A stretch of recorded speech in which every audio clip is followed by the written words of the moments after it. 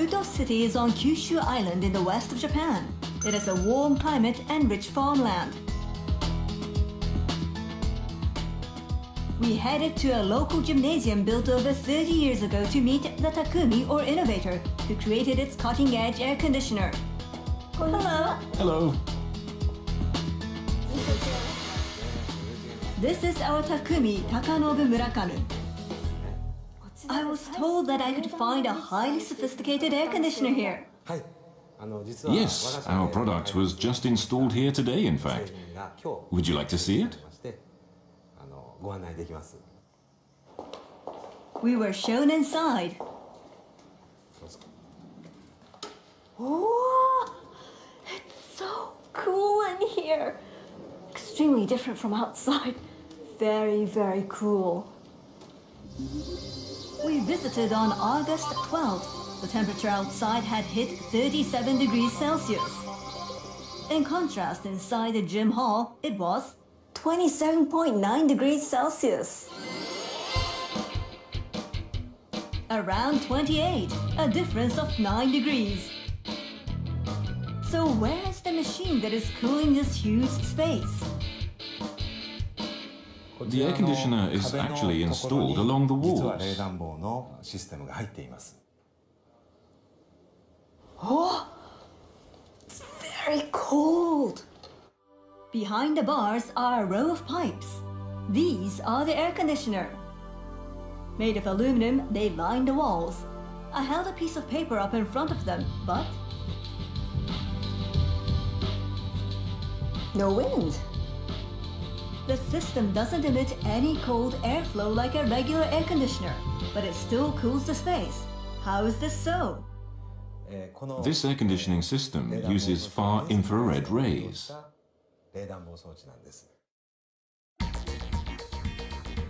Far infrared rays are a form of light that heats objects when it hits them. The warmer something is, the more far infrared rays it emits. Objects with a lower temperature absorb the far infrared rays and their temperature rises. When it is used as a heater, 45-degree hot water is run through the pipes of the Takumi's device. The far infrared rays they emit give off heat and warm the body.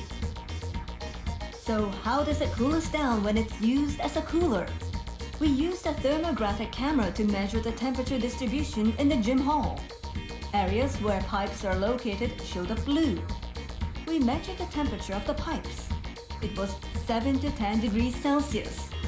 Compared to when the system is off, you can see that both the human body and the floor are cool.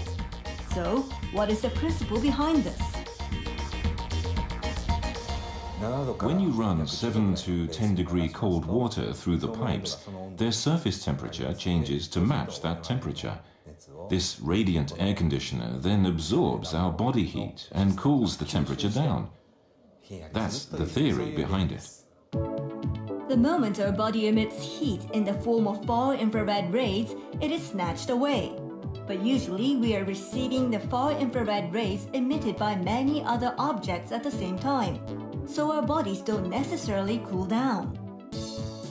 The Takumi's device absorbs the heat emitted by our bodies in the form of far infrared rays. The heat is carried out with the flowing water in the pipes. The device keeps its low temperature and keeps the body feeling cool. When you enter a tunnel, you feel cooler, right? It's like our body heat is absorbed by the tunnel walls. The subtle, quiet coolness of this system is similar to that of a tunnel. The system is particularly suitable for indoor sports such as badminton and table tennis, where wind can affect the game. Uto City is making efforts to attract international badminton tournaments. In addition to these benefits, the Takumi has also strived to make the system operate using less energy. It is installed in a nursery school and elderly care facility. The elderly care center unit only uses 23% of the electricity consumed by a conventional air conditioner, so it is a real energy saver. The Takumi started working on developing eco-friendly air conditioning in 2004. There were many ups and downs along the way. The first system he developed needed 8,000 liters of water to cover a space similar to the gymnasium, and it guzzled power. But the Takumi was determined to create an energy-efficient system. He had a breakthrough when his son handed him a cold can of drink one day. It gave him the hint he needed about how to save energy. Try swirling the liquid inside. Oh, it's cold! Yes, it is, isn't it? Really cold. This inspired me to think, if I run liquid only along the surface, the heat transfer will keep on occurring. It was after this light bulb moment that Takumi created his system. He made a double-walled pipe and ran water only between the two pipes. This way, he only needed 1,600 liters of water without any loss of performance. It was the birth of his highly energy-efficient system. We asked him what was next. The Earth's environmental problems are my biggest concern. My lifelong dream and ambition is to expand the company's eco-friendly systems worldwide. The cooling system is a perfect example of modern technology that applied the ideas behind thatched roofs and earthen floors. And today we have Mr. Murakami here with us. Welcome, it's great to see you again. Thank you for having me on your show again. There are various methods for heating and cooling, so why did you choose to apply radiative technology? I began to feel that global warming was a great danger and found that we emit a large amount of carbon dioxide using air conditioners. If I could develop a system that directly links to our chill factor, it would lead to saving energy. That is why I decided to use radiative technology for air conditioners. I see. Our body heat is interacting with our surroundings in order to maintain the body temperature of 37 degrees, and 40 to 50% of that is through radiation. So to use radiation would be a very logical method for bodies to feel the temperature difference. Thank you very much. You mentioned earlier that you got the idea of the double-layer structure from a can of juice. Can you tell us more about it? Our equipment requires the presence of a medium in the tube in order to cool or heat the surface.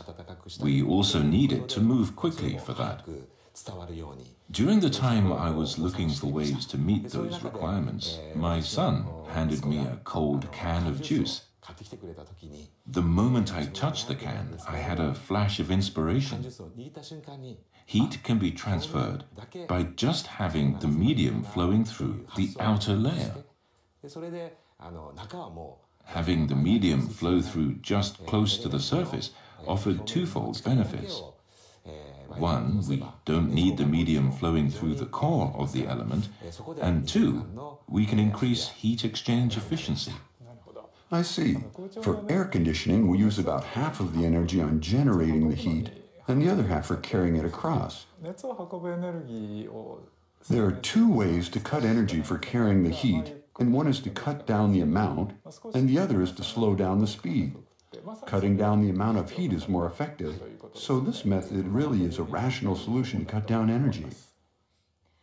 Has there been any new development since the last time I visited you? Yes. After it was introduced in this program, various groups from 12 different countries have made observation trips all the way to Kumamoto Prefecture in Kyushu to take a look at our air conditioner at the gym. We currently have an ongoing project with 4 different countries. Also, we have installed our system into 10 gym facilities in Japan.